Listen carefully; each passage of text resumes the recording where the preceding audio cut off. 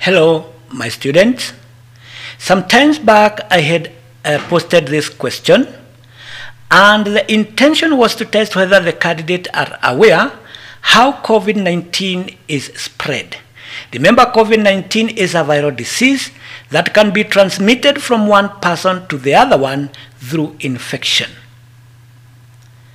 Now, you'll find that from this question, we had 10 people, rather 4 people who were already sick, and they could infect 80 students per minute. Now these 4 people increased to 10. And therefore, you should have expected that with more people who are sick, they are going to infect more people. Now this question is coming from a topic that was taught in class 7. Part of it was taught in class 7, and more of it was taught in class 8. Therefore, it is our obligation to ensure that we curb the spread of coronavirus by staying at home to keep safe.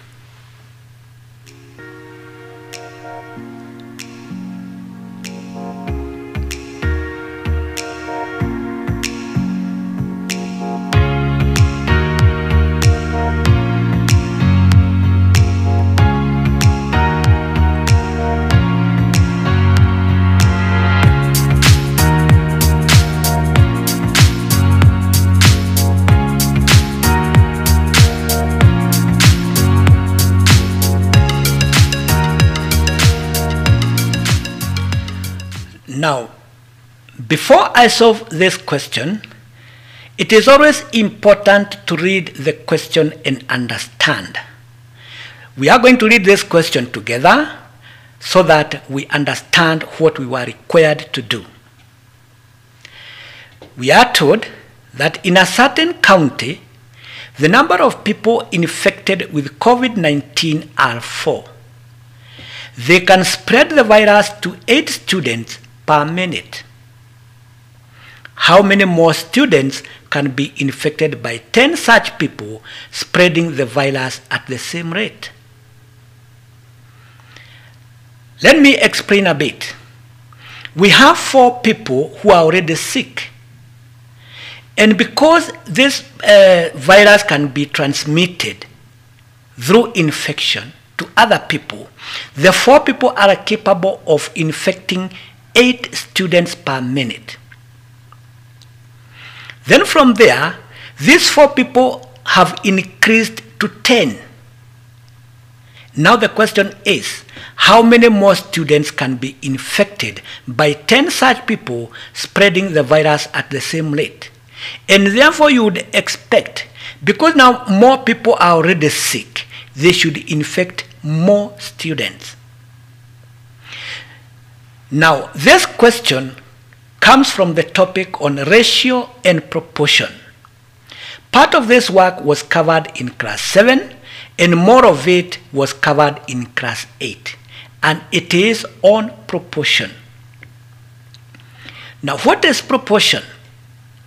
Proportion is the relationship between the size or amount of 2 things or quantities.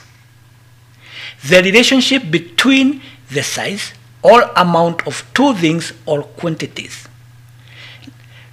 This one is a quantity, this is another quantity. What is the relationship between 4 and 8? And therefore, what will be the relationship between 8 and the other quantity? Proportions are of 2 types. Let us go through these types of proportions. The first type is direct proportion. The other one is indirect proportion.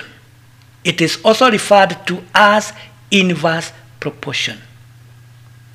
Let us begin with the first one, direct proportion.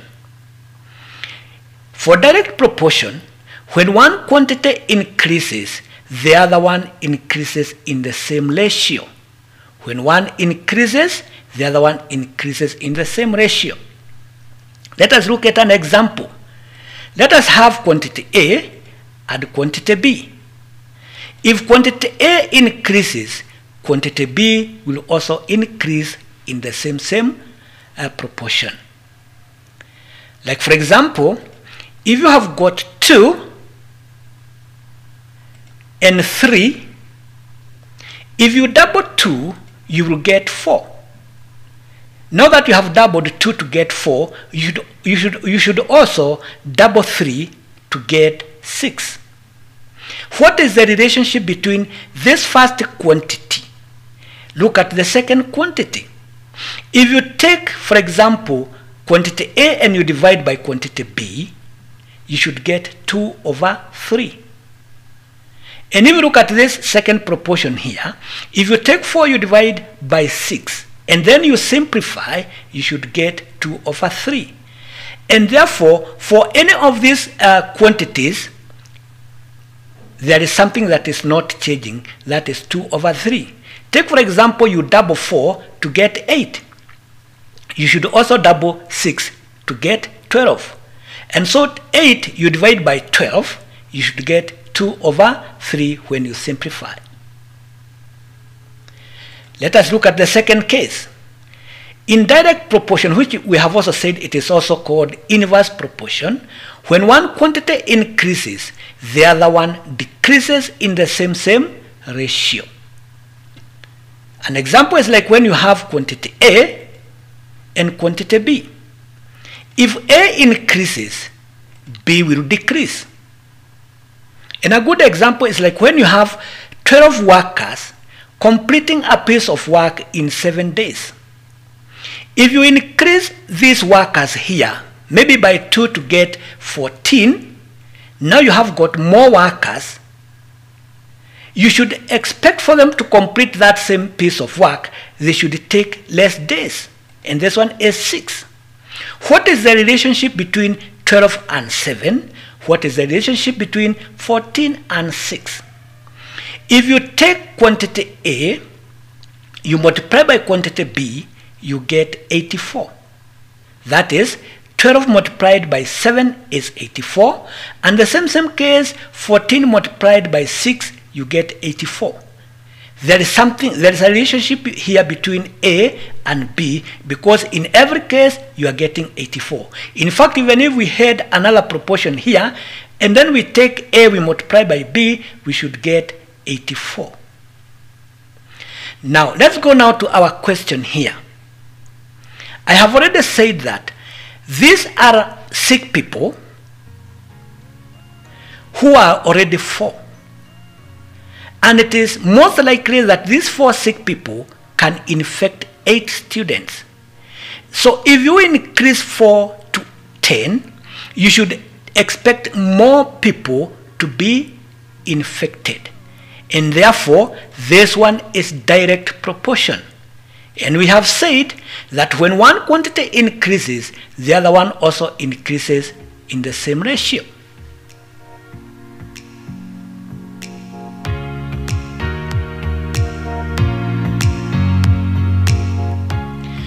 Now, we have quantity A, which is 4, and we have quantity B, which is 8. Now that 4 have increased to 10, the question is, these 8 students will increase to what? And because there is a relationship between quantity A and quantity B, whereby we have said, if you take quantity A and you divide by quantity B, in our case we shall take 4, we divide by 8, it should be equivalent to 10, we divide by that question mark there. And now this is our task, to get how many students will be infected by these 10 sick people. And then from there, we shall go ahead and answer the question, because the question is asking how many more students can be infected by 10 such people spreading the virus at the same rate. Let us now solve our question mark. And this one we can be able to do by doing cross multiplication, whereby now we take 4, we multiply by that unknown value, to be equivalent to 10 multiplied by 8. Now to get this unknown value here, we should divide by 4 on both sides. And therefore, 10 multiplied by 8, you divide by 4. And once you simplify this expression here, you take 4, you divide by 4 to get 1. 8 you divide by 4, you get 2. And therefore the unknown number of students who will be infected by these 10 sick people will be 20. But now the question is asking, how many more students will be infected? That is, from 8 to 20.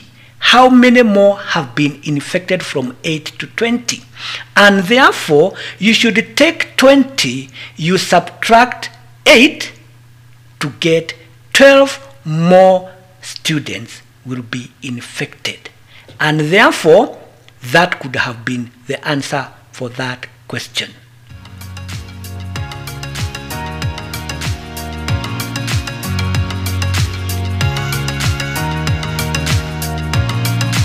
Thank you very much for listening to this lesson, and I hope we are going to do more examples which are similar together with indirect proportion so that we understand how to work direct and indirect proportions. Thank you very much and goodbye.